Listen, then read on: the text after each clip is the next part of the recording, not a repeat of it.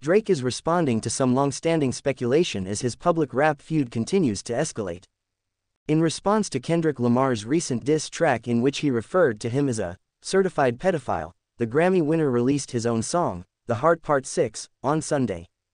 Welcome viewers to my channel. Please subscribe, like my video and turn on notifications so you don't miss our next update. I never been with nobody underage, yet presently I figure out why this the point that you truly play with, he sings on the track.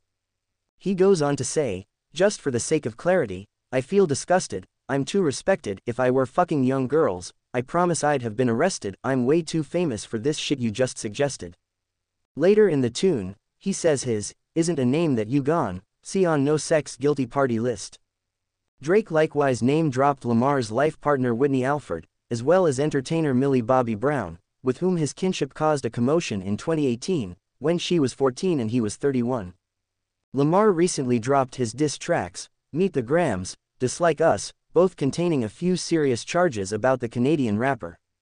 Say, Drake, I hear you like them youthful, you better not at any point go to cell block 1, to any bitch that discussion to him and they in adoration, simply ensure you stow away your lil sister from him, he raps, Dislike Us. N'Baka has a strange case, why is he here? Affirms Sweetheart Kid. Before he finishes the verse, Lamar sings, Certified Pedophiles. Why are you acting like a troll? Are you not worn out? Tryna hit home and it's most likely A minor. She recently made sense of that he welcomed me to his show, the prior year in Australia. What's more, presently we talk constantly. I ask his recommendation, said Brown. The More Odd Things star said Drake offers her guidance, regarding young men, he helps me.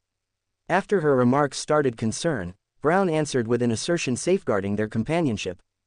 Why you must make a cutesy companionship title. She wrote at the time, you guys are weird, for real.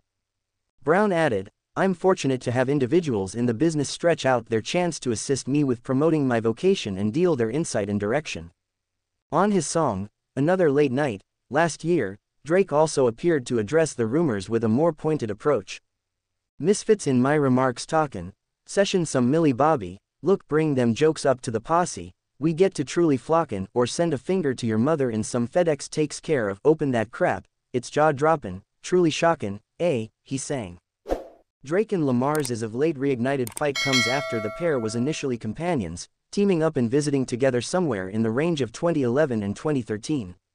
Although Lamar set Drake in a rundown of rappers straight in his 2013 melody, Control, yet said that year that the pair was pretty cool with one another, adding, I mean, if we weren't, I'd be fine.